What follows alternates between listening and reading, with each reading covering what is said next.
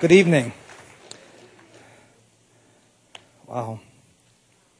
I had this message, but I have no peace about it right now. So, would you pray with me? And just believe God, because I really believe God wants to honor His word tonight and the voice of God and the truth. So, Father, we thank you tonight.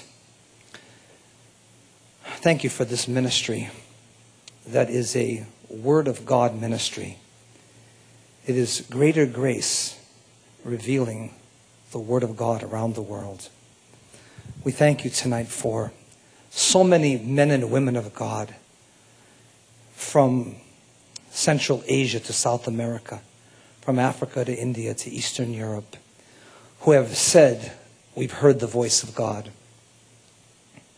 We thank you, God. Thank you that you speak to us, that we could be people that could actually hear God's voice, that we could know God. And we so much appreciate the opportunity to have Bibles, to be under preaching and teaching with a pastor teacher, to be in a ministry that has exalted the Word of God, magnified the Word of God. And we thank you that we are steadfast in that, decade after decade, that this church honors the Word of God. So bless this night tonight in Jesus' name. Amen. I was reading something about Hudson Taylor today. And Hudson Taylor was a missionary to China. He lived to be 73 years old. And he, along with 18 or 19 people that went out as what's known as the China Inland Mission, they established 205 mission stations in China. And they had 800, he actually trained 800 missionaries himself. And they had 125,000 Chinese converts. And he talked in this little article I was reading about the importance of the Word of God. And he said, do you have a concert first and then tune your instrument afterward? Begin your day with the Word of God. And I thought, what a statement that is. Begin your day with the Word of God. And how important it is as we consider Bible college and just our own lives when we consider the importance of truth. We had a message. We had 55 graduates in Togo this year. Actually, in the last 3 conventions I was in Zambia, Uganda, and Togo, we had 145 Bible college graduates in 3 locations. And really, that's phenomenal to think that these men and women are people who are studying, meditating, and learning the Word of God. And maybe some of them even are not really so great at comprehension, reading and writing the English language and whatnot, but yet God has given them great favor. And as they study the Word of God and they're learning the Word of God, God is using them in miraculous ways, incredible ways. As I think I mentioned this morning when we had the graduation in Togo this year, the man who was second to the president of Togo came. And he said to me, I have never heard a message like that. I spoke about what is truth. It's not what is truth, but it's who is truth. Pilate said, what is truth? And Jesus said, it's not about what is truth. It's I am the truth. And he is sending his children to the Bible college in Lomé, Togo. And he said, I'm just so overwhelmed with the scripture and the Word of God that we have. And we think about it, that Jesus would actually call himself the Word of God. Isn't that phenomenal? I mean, in the beginning was the Word, and the Word was with God, and the Word was God. The Word was God. And that's His name. And the one who is the Word of God would actually, when facing a trial in the wilderness with Satan attacking him in 3 different aspects, he answered every single time what? It is written. It is written. It is written. And we have, as Pastor Schaller said, we have the voice of God. I'm so glad I heard the voice of God this morning. I was even kind to a dog today. I mean, that's amazing for me. Normally in Africa, we do something else with them. I won't say what. But my wife said, kindness, kindness. We were talking about kindness. And we were like, it was like the day of kindness today. We prayed that it goes on tomorrow. Day of kindness. And really, but it's the voice of God. It's the scriptures. It's the Word of God. And we think about it, and we think of the opportunity that we have to read God's word. That this was one man who just took the word of God as being something very serious. And he said, I'm going to learn the scriptures. I'm going to study the word. I'm going to meditate upon the word of God. And this is going to be the greatest thing in my life.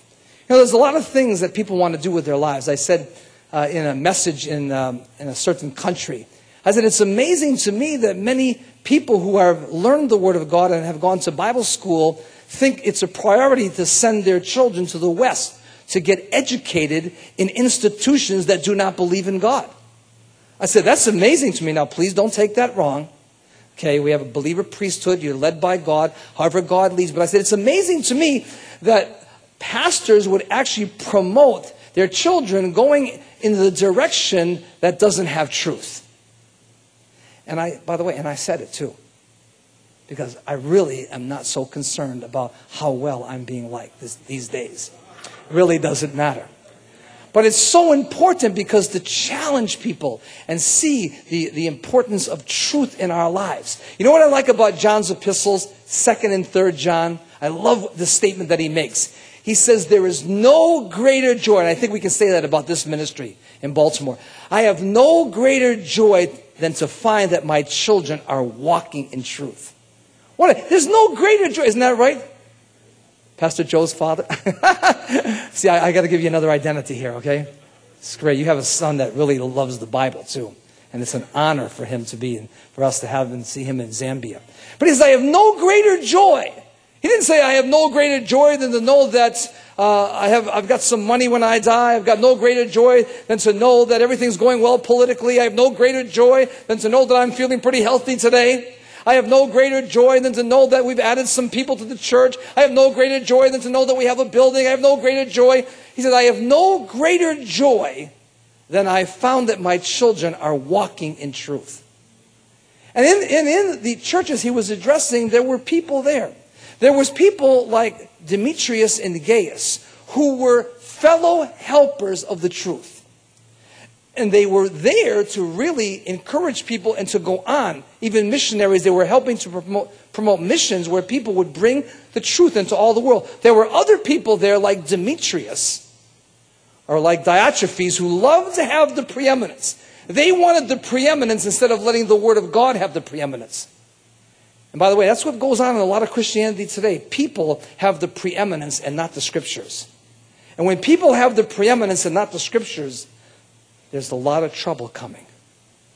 But he says, I have no greater joy that these brethren, these churches are walking in truth. What a great joy to a pastor. What a great joy to a father. What a great joy to a teacher who has students in a Christian school. What a great joy to a Bible college teacher. What a great joy to a body member that knows that their children are walking in truth. Walking in the truth. No greater joy. And the importance of the Word of God and the Scriptures. And John being an older man. Pastor Love said I was 97 today. I don't know where he got that from. I thought I had told him I would like to live to be 97. But, and I was thinking John was an old man when he was writing these epistles. And at the end of his life, that was his great joy, the truth. The truth. What do we have? And you know what we have today going on in this world? And even in Christianity? Isaiah 59:14. Truth has fallen in the streets. There's no truth. I mean, I've been involved in seeing churches and seeing things operating in Africa that would shock you. What people are doing and what people believe. You cannot, I mean, it's like unfathomable. I can't understand how they could go that far away from the truth. And how easy it is to enter into error. Not just in my own personal life, but you see denominations and movements going in this direction and that direction. It's about money. It's about miracles. It's about tongues. It's about the gifts. It's about all these different things, but it's not about the truth. And this is what this pulpit is all about, the truth. Are we not blessed that we have a man of God like Pastor Schaller pastoring us that is a man of the book? Are we not rejoicing that Dr. Stevens, a man of the book, trained man of the book? Hallelujah. I mean, that was one of the great things that Paul said at the end of his life. You know what? Timothy, study to show thyself approved unto God. A workman that needeth not be ashamed, rightly dividing the word of truth. there's one thing I want to leave you. I'm going off the scene. And all of us are going off the scene at some point. Have you recognized that? Don't say anything. It's true. I love it when we were in Africa and I see all these men of God getting up and preaching. We have 12 preachers on Saturday morning in Togo. We see these men of God preaching in the Sahara Desert. We see Pastor Bamuni and his 10 pastors in Burkina Faso, Senegal, Mali, and Niger, and penetrating into all kinds of brand new places. And he's raising up men of God who are men of truth and have the truth. What a great joy that is. That's incredible. That's what we really want to see take place in life. That's what we want to see take place in the ministry. And it's just an incredible thing to view. And Paul says to Timothy, study to show yourself approved unto God, a workman that needeth not be ashamed, rightly dividing the word of truth. That's what it's all about. Bible school. Don't you like Bill Enzor's testimony? I mean, he's coming nights and he's here for 3 hours, sometimes even longer, right? And some people have rap sessions after, and it's the Bible, the Bible, the Bible, and the Bible. And then Paul said, just in case you didn't get it, Timothy, 2 Timothy 3:14, continue in the things that you've learned, and get this one, knowing, being assured of whom you've learned them from. Isn't that interesting? Knowing whom you've learned them from. And all Scripture is given by inspiration of God. And we think about the word, and Joshua said the most important thing, after Moses, the man of the book, left, the most important thing for Israel to have leading them is Joshua, who would now be a man of the book. And if you read Joshua 1, 7, and 8, he was a man of the book. And if you read Joshua 23, the elders that followed Joshua, they had the very same thought in Joshua 23, 6, to be people of the book. But something happened after that generation, and I'll guarantee is the book was dropped.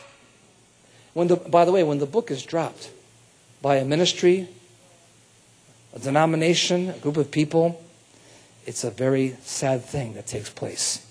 And everyone did what? What was right in their own eyes. You know what? When I don't have the book, I'm going to do what's right in my what? My own eyes. I'm going to do what's right in my own thinking. I'm going to think for the book instead of letting the book think for me. I'm going to think. You know what? This book tells me how to raise children. Hallelujah. This book tells me what. You know what? You need marriage counseling? There's the book. My brother and I used to run a counseling center called Lighthouse Counseling Center. And when people would come, we'd just open the Bible. They'd say, is that all? They'd come schizophrenics, heroin addicts, men that thought they were women who thought they were men, all kinds of strange cases. We opened the Bible. It'd be the Bible that was opened up. One time I got a job teaching in a college. I was going to teach. They said, we need a course called Christian Psychology. I said, I'll do it. And they interviewed me, and they saw my background and credentials, and they said, you're going to teach this semester in college. So I was in a university teaching Christian psychology. All I did was teach the Bible for 16 weeks straight, and then they booted me out. That was the end of that course. They said, we thought it was like something different. I said, it's the Bible. By the way, Steve Havens, are you here? He came through that class. Your sister came through that class, remember? Baby, people came through that class because of that class. I didn't last long. I got paid $50 an hour to teach the Bible. Can you imagine that? Being paid $50 an hour? Most I ever got paid in my life. Teach the Bible. Then after they found out what I was doing, they said, nice having you. See you later. I said, I'll go very nicely, but don't forget. I said, my cousin's the president of the university. Just in case you'd like to know. I could have stayed, actually, if I fought it. But you know what? We found the truth. And I love that. Buy the truth and sell it not. We've got the truth. And Jesus Christ is the truth. And what we see going on in this world today, it is such a compromise of the truth. It's such a bent in so many different directions. And here we are on a August Sunday night with a crowd of people that love truth. That say, I love the truth tonight. I want to meditate upon the truth. And it's not just the truth that's going on right here in this place, but we take the truth home. We meditate upon the truth. We think about the truth. We pray over the truth. We believe the truth. We say, God, by grace, help me to live the truth. And that's what's going on. When we had 2,700 people come out to services in the last 18 days in West Africa. And it's incredible. We've got people of truth. Just in West Africa alone, Greater Grace has 9,500 people coming to church. It's unbelievable. We have, I think we opened up our 45th Bible school in Africa with 1,200 or 1,300 students now. And it's all over the place. Video classes, ABD, foundations, Christian psychology, classes I've got classes that people haven't even heard of from the 80s from Dr. Stevens. Proverbs, they're all there, and they're there, and they're showing them in desert places and in villages. They're buying generators so they can have Bible school. We've got illiterate people watching the classes. They're not even so sure what's taking place. But they know there's an anointing, and they're learning truth. And that's incredible. And as we go forward, and we're seeing country after country and leader after leader continuing on the things that we've learned. That's why it's exciting to have Bible school this year. That's why if you're considering Bible school, stop considering and decide. You can just say, no more, I'm not considering this anymore, I'm just going. I'm just going to go learn the Word of God. Because doesn't the Bible say, go make what? Go make what? Matthew 28:18-20. Go make learning ones. Well, if I'm not a learning one, how am I going to make a learning one? We make disciples because we are disciples. We produce after our own kind. Amen? And therefore, from Christian ed, all the way through Christian school, all the way through Bible school, and through the ministry, this is a Word of God ministry. And we esteem the Word of God more than our necessary food. That's really easy to do in Africa because nothing's worth eating. I look at some of these meals I was being handed and I thought, what is this all about? Give me my Bible. I did find thy word and I ate it. And it was a rejoicing to my soul because I am called by thy name. It's amazing. Really. And we esteem the word. What's more important than the scriptures? And when I begin to think there's something more important than the Word of God. The Word of God is what develops our call. The Word of God is what gives us guidance and directions in our life. Thy Word is a lamp unto my feet and a light to my path. And can you imagine? You've got people, even born-again Christians, who are going and attending churches where the Bible isn't even spoken about. I went to a church one time I was there, and the man said, we have a 10-minute message and a 3-hour service. I said, that's so interesting. How long have you been apostate? And I said, I'm not coming to your church. And I'm not preaching 10 minutes out of 3 hours. Because you know what? You've lost something. You know what's taking place in your ministry? 2 Kings 22. There was no book in the house of the Lord. Just read 2 Kings chapter 22 and you'll see 8 times it says they finally found the book in the house of the Lord. But what were they doing in the house of the Lord without the book? A lot of strange things. By the way, there were even people committing sodomy living next to the house of God. There's all kinds of strange things going on in the nation and in the institutions that were taking place that were supposed to be religious institutions because there was no book. Because there was no book. But we've got this book. And we can become living what? Living epistles. You know what? If people won't receive the Word of God from us, no matter where we are, we just are the Word. We are kindness. I don't have to talk about kindness, exegete kindness, give all the verses on kindness. I can just, what? Mix faith with the Bible and be kind. Isn't that good? So I told my wife today, I'm mixing faith and being kind today. Being kind to the dog, being kind to everybody. I won't even mention, everything tastes awesome today. The food is incredible today. Even the corn. Going to be kind today. Because we have the Word of God. We have the Word of God. And what a privilege it is for us as people to have this book. Amen. Hudson Taylor said, do not take it lightly. Keep the Word before your eyes. Because if the Word of God is not before my eyes, something else is going to be before my eyes. If the Bible's not before my eyes, there'll be a computer before my eyes. Don't take it wrong now. Come on. Come on, don't get an attitude. If the Bible's not before my eyes, there'll be TV programs before my eyes. If the Bible is not before my eyes, there'll be newspapers and sports magazines and all kinds of things that will be before my eyes. But you know what? And there's a balance to that. I understand that. But we are people of the book. And we have this incredible Bible. And what do you think Satan wants to do? If you were the devil and you're not. Aren't you glad I said that? If I was and I'm not, the thing I want to do is steal the Bible from people. Amen? I want to steal the Bible away.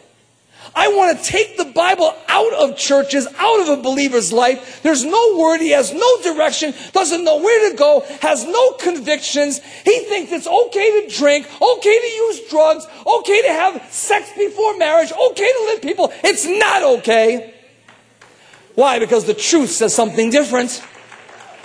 The truth says something different. This Bible says something different. I want to base my life on the Scripture. So Satan wants to do what? Steal the book. He came to steal, kill, and destroy. Steal the Word, kill the Spirit, destroy your purpose. That's what it's all about. And then if he can't steal it totally, he'll get you to misinterpret it. If he can't get you to misinterpret it, he'll kind of hide it. So you learn a little bit of it. Or you do an occasional devotional once a month in the Bible. And that's his objective, to take the Word of God away from me as a believer.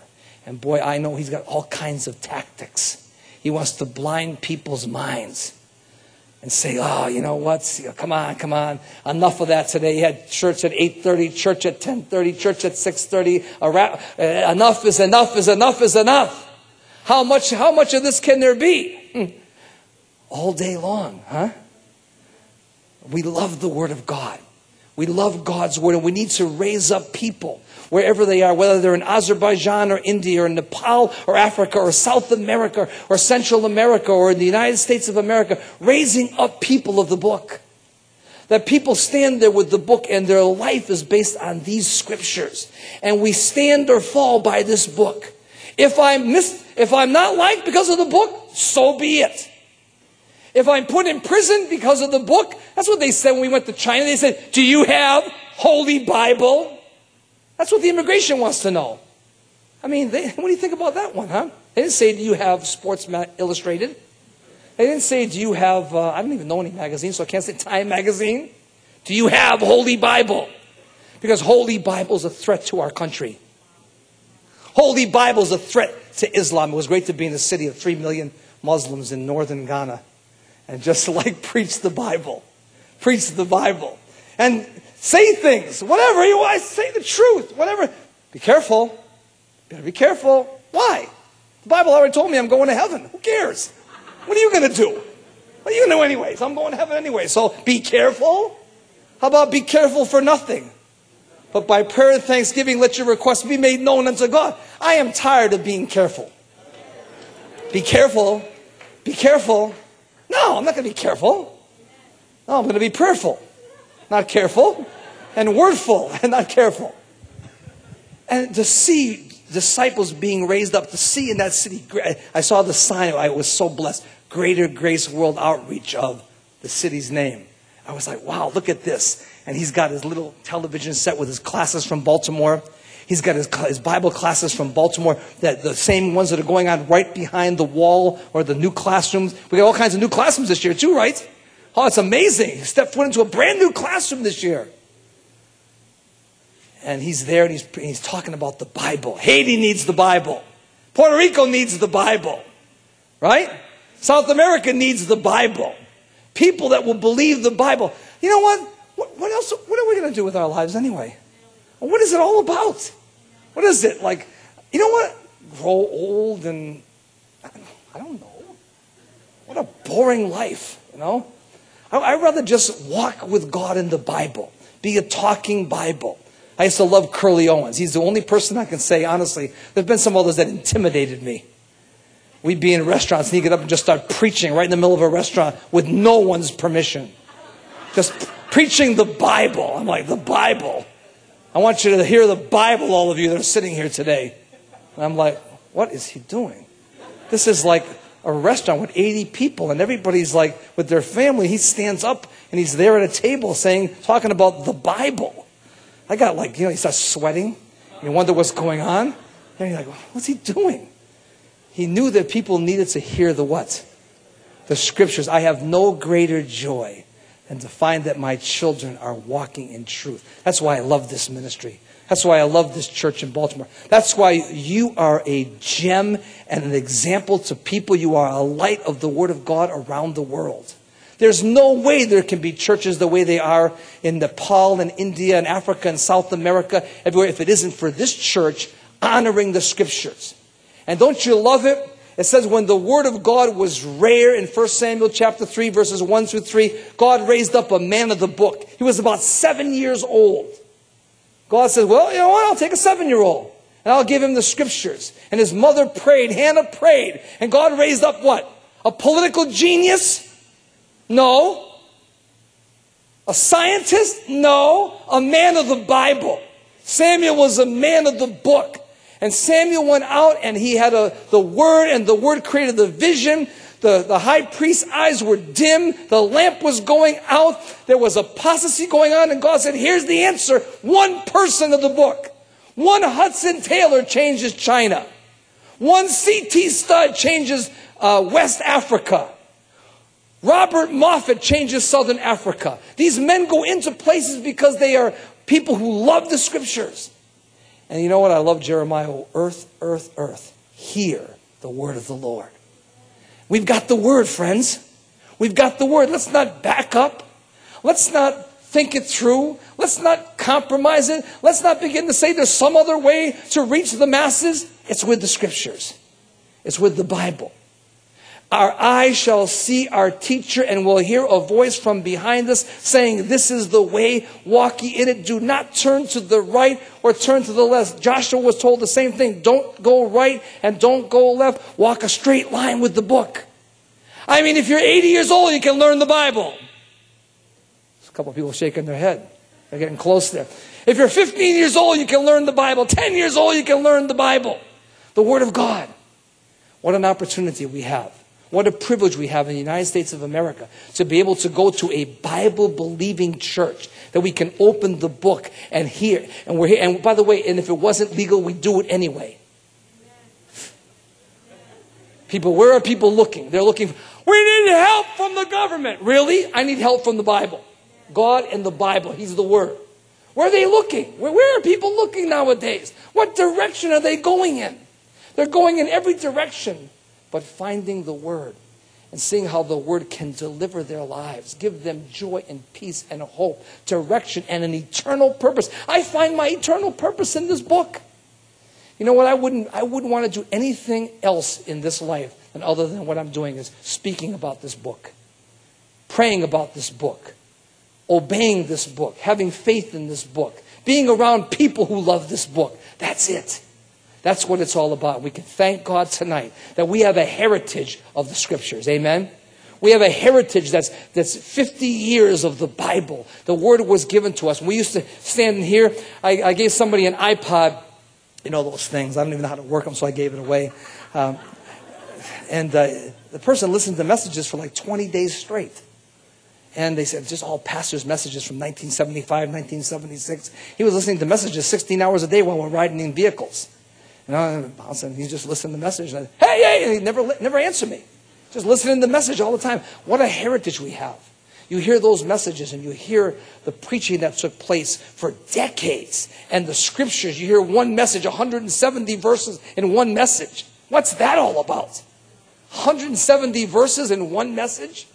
That's somebody who loves the Word. That's somebody who declares the Word. That's somebody who believes the Word. That's what is going to give us an incredible peace in our lives. This Word that we find and we eat. So Father, thank you tonight for your Word. We set the Word before our eyes. And we know it's not letter. It's not legalism. It's a living Word. Living Word. A living Word. It's not what is truth. It's who is truth. And Jesus said, I am the way, the truth, and the life. And in the beginning was the Word, and the Word was with God, and the Word was God. That's his name. He calls himself the Word of God. So, Father, we pray tonight that you would give us a hunger, a new hunger, an enhanced hunger, a desire, a growing desire for your Word, for your living Word.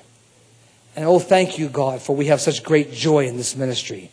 For we find people walking in truth, not just knowing it, not just putting it in their notebook, but walking in the truth. What a great joy that is to each and every one of us. So, Father, thank you tonight as we look throughout this assembly and throughout Maryland and the United States and around the world where Greater Grace churches are being planted, Bible schools are being started, men and women are being raised up and trained in the scriptures.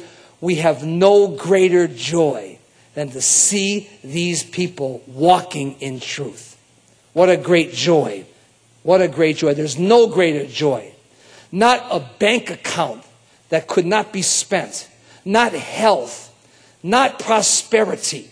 Not anything that we think, the natural. But there's no greater truth, no greater joy than to find the children walking in truth. That's what John said at the end of his life.